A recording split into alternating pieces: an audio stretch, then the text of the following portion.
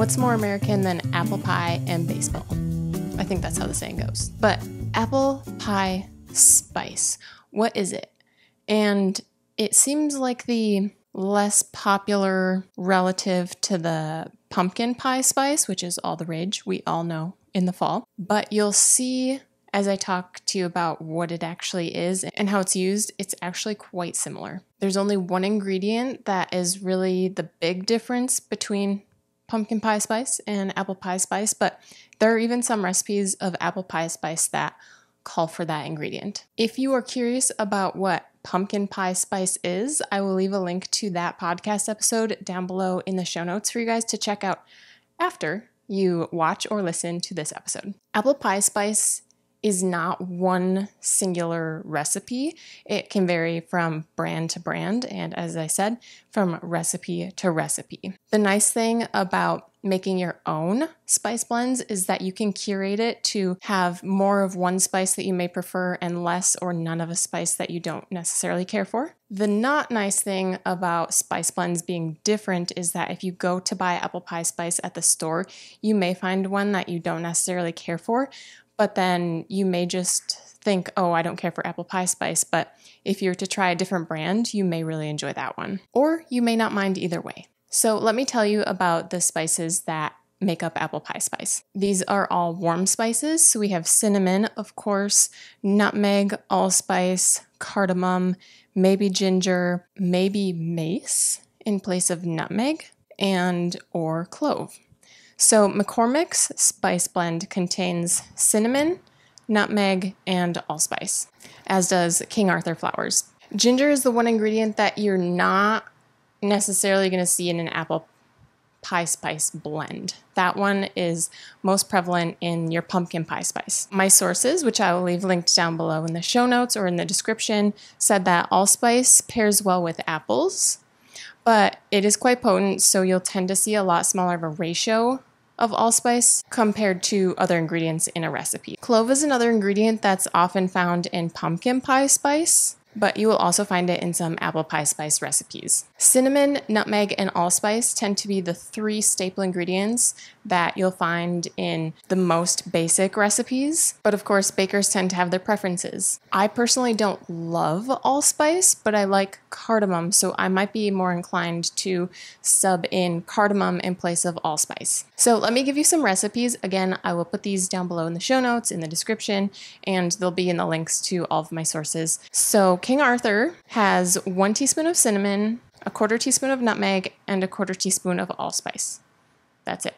From Chef Lindsey Farr, she has a little bit of a larger recipe, and it's very similar to the King Arthur recipe. It's 4 teaspoons of cinnamon, 1 teaspoon of nutmeg, and a 1/2 teaspoon of allspice. From Love and Lemons, an even bigger recipe, 4 tablespoons of cinnamon, 1 teaspoon of ginger. This is the one recipe that has ginger that I'm going to share with you. A 1/2 teaspoon of nutmeg and a 1/2 teaspoon of cardamom. The Spruce Eats has 2 tablespoons of cinnamon, 1 tablespoon of nutmeg, so a lot more nutmeg than the last recipe, 1.5 teaspoons of allspice, and 1.5 teaspoons of cardamom. And the last recipe I'll share with you from My Baking Addiction, 4 tablespoons of cinnamon, 1.5 teaspoons of nutmeg, a 1/2 teaspoon of allspice, 1 teaspoon of ginger, and 1.5 teaspoons of cardamom. As we have noticed, all of those recipes vary slightly, but the one nice thing about making your spice blend at home is that you can make a small batch of it and try versus having a whole bottle. And I know you can buy like the short little spice blend bottles at the grocery store, but say you use it for one recipe and you don't really care for it, you have the whole rest of the bottle that you're either going to let sit in your cabinet or you're going to throw it away, or maybe you'll give it to someone else, but it just feels kind of wasteful. And for me especially, I don't cook with, I don't think I've ever cooked with apple pie spice, but I've made recipes that call for pumpkin pie spice, so I don't buy pumpkin pie spice. I know which ingredients I prefer. So even if a recipe calls for me to add allspice, I don't. I just stick with cinnamon, ginger, and nutmeg.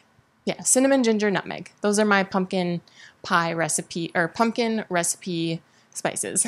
Let's get into recipes that you may or you can use apple pie spice in. And when I was thinking about it, I just thought, well, there's apple pie. Like, what else would you use it in? Maybe apple crisp. I mean, there are a ton of other apple recipes, but I guess I didn't put too much thought into it. And there are a ton. There will be links to recipes.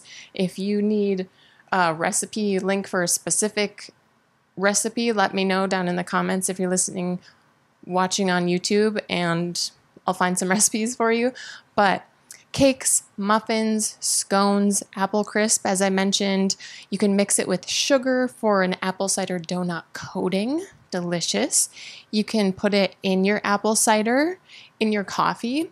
Have you seen how some people will take their coffee grounds and they'll put spices in their coffee grounds and then brew their coffee that way?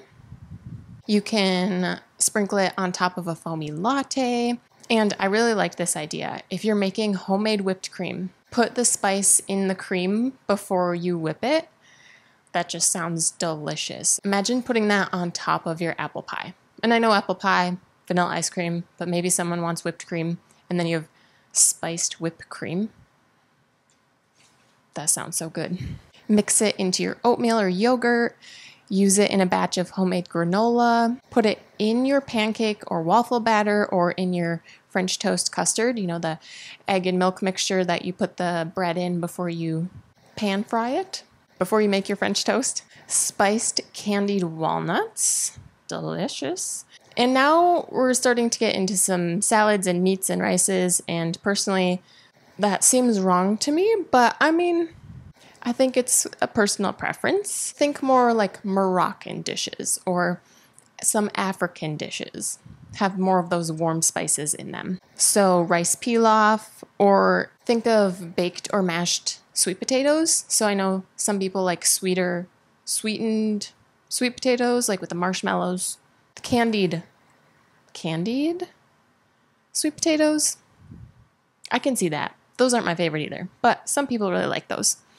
And one of the simpler ideas is roasting some apples that you've sliced, drizzled with honey, and sprinkled with some apple pie spice.